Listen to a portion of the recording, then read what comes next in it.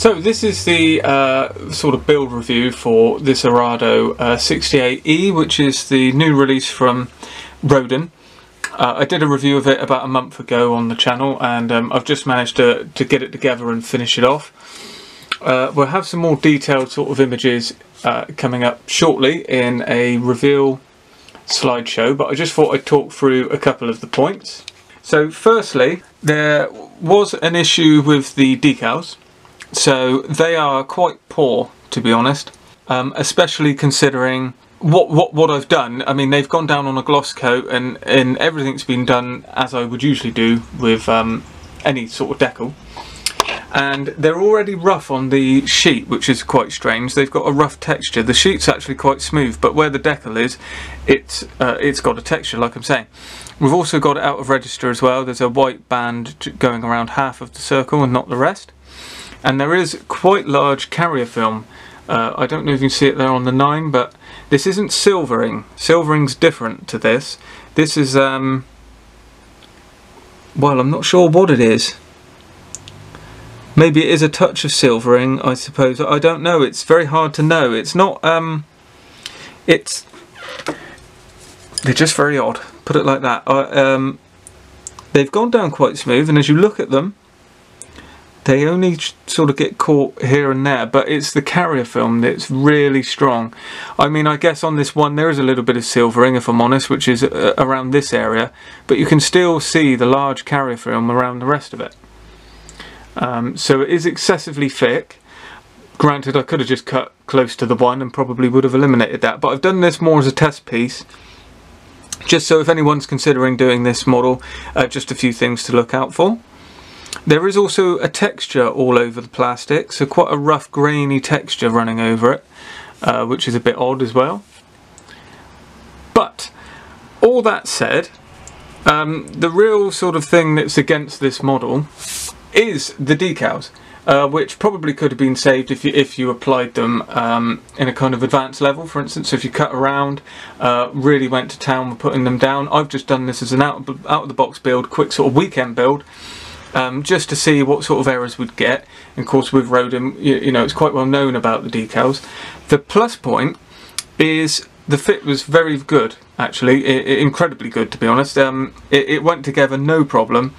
I had to put a little spacer just in between this nose section so that the top cowling would fit on, because it was a little bit, it went inside of what the cowling wanted it to be.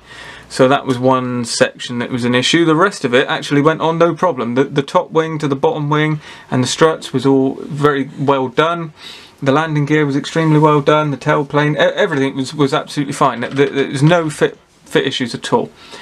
The real area this model is going to sort of struggle with is in the UK. This has just gone up for retail price of £45.99.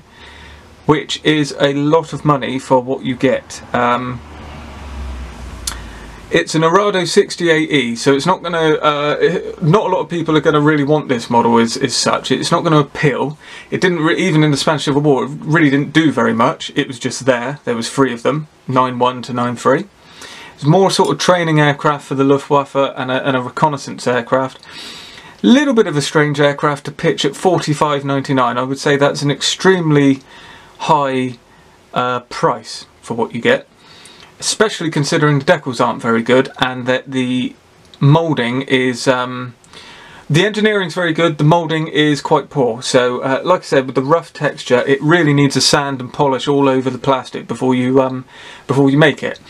So if you were going to do this one, I would suggest painting the decals, certainly cutting very tight, or maybe even getting a set of aftermarket decals, and I would suggest polishing each part, the plastic wise, all around before you assemble it, just to kind of take some of that roughness down. It does sound very well, it does go very quickly, so you know, if you really want to make a model of it, it's not a problem. Your other options out there are the classic airframes kit, and if you think about the classic airframes kit is, you know, coming up at shows and on eBay, yeah, for £10 to £15 if we're honest, it is quite cheap.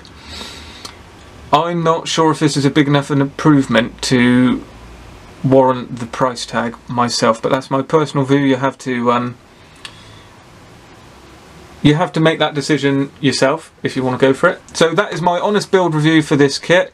I'm going to leave you with some pictures now. I've taken a few pictures during the build. We've got a very nice detailed cockpit in there, which is something I haven't said actually, which is very, very good. And all I've had to do is add a set of seat belts. There's cockpit framing that goes in a section, and then the fuselage halves go around it. So it's very well done. It is a shame it's so high. Really, this should retail around 25 quid, but to slap another 20 quid on top, I honestly think it's way too much by quite a considerable amount. But there you have it. So hopefully this build review's been of interest, and it's something a little bit different for the channel, and does back up my earlier inbox review. It's something I try and do, but you know, time doesn't always allow. I'd like to know your comments below regarding the decals. Is that my application? Have I been a bit sort of heavy-handed with it? Is it a mix of the two? Do you think there's some techniques you could have done to make these better? I've done a close-up picture of the texture on the decal there, so I don't know how much can be done to actually get rid of that texture, but who knows. So this model was gifted to me, not by Roden, so this is totally my own opinion, but it was given to me by an associate I met at Telford, simply as a sort of gift. So I've not had to pay the £45.99. That is why I've actually built it like I have, and I was actually intending to go into super detailing it afterwards, getting the Edward set and the rest of it. Now I've seen the retail price, I'm not sure I'll be doing that. I might actually try and pick up a classic airframes kit, because if you look at the original photo of this aircraft, it's actually quite an interesting scheme. It's got leftover parts of camouflage on it, and it's got all kinds of sort of hand marks and dirty marks all over the fuselage, so it would make for a very nice aircraft. But this one's a test piece to go around the shows for next year, so if anyone's considering getting the Roden kit, you can see it warts and all. So as usual, thanks for viewing. Hope you enjoyed the pictures that are coming. Stay tuned to the channel because there's plenty more to come, and I'll see you in the next video.